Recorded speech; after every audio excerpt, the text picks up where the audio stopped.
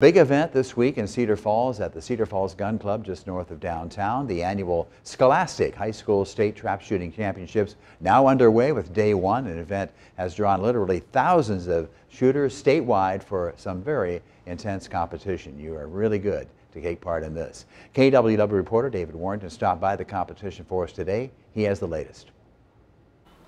From as far west as Sioux City and as far east as Dubuque, student athletes of all ages from all across the state have made their way here to Cedar Falls for the annual Trap Shooting State Championships.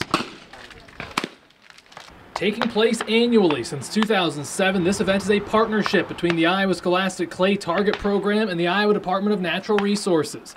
It has grown drastically since the initial two-day, 200 competitor event. Over the course of this week, we've got approximately 3,200 student athletes competing in this event.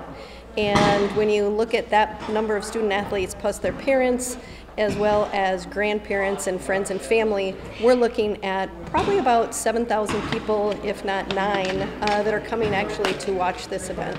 Now a full week of competition, Marty Eby with the Iowa DNR explained what makes the event special. The beauty of this sport is anybody can do it, right?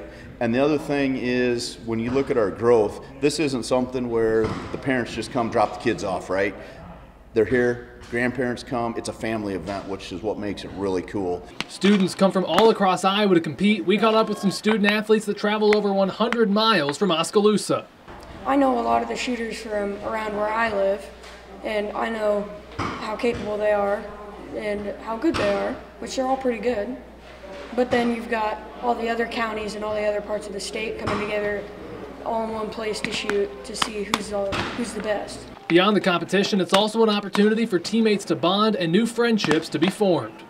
You have your friends, and when you do really good in a round or something, it's really fun to just be out there with your friends. Whether the student athletes are in the rookie, intermediate, or senior division, and regardless of which part of the state they've traveled from, they all have the same goal.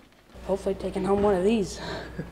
In Cedar Falls, David Warrington, News 7, KWWL. All right, David, thanks for the update. Yeah, quite a big event out there at the Gun Club. Now, the top local team on this opening day of competition, the Cedar Valley Shotgunners, who took third in what they call the Advanced Intermediate competition. Now, individually, Brenley Fuller of Clear Creek Command was the top area performer, placing third in the overall girls intermediate advanced competition. You know, the trap shooting, one of the fastest growing sports in Iowa right now for young people into high school.